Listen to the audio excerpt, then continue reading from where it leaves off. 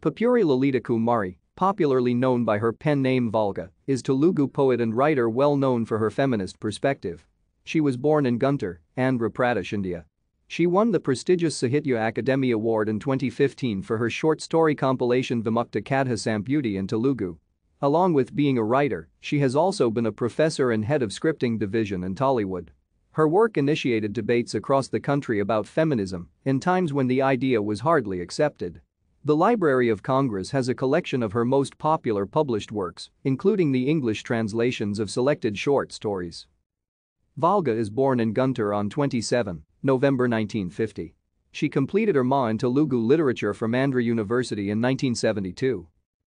Volga after her MA joined as a Telugu professor at VSR and NVR College, Tenali between the period 1973 to 1986. Later, she worked in scripting division as a senior executive at Ashakaran Movies during 1986-1995. She later in 1991 joined Asmita Resource Center for Women, a Telangana-based NGO which addresses women's issues, as its president and presently serving as the chairman of the organization. Thank you for watching. Like and subscribe if you would like to view more of our videos. Have a nice day.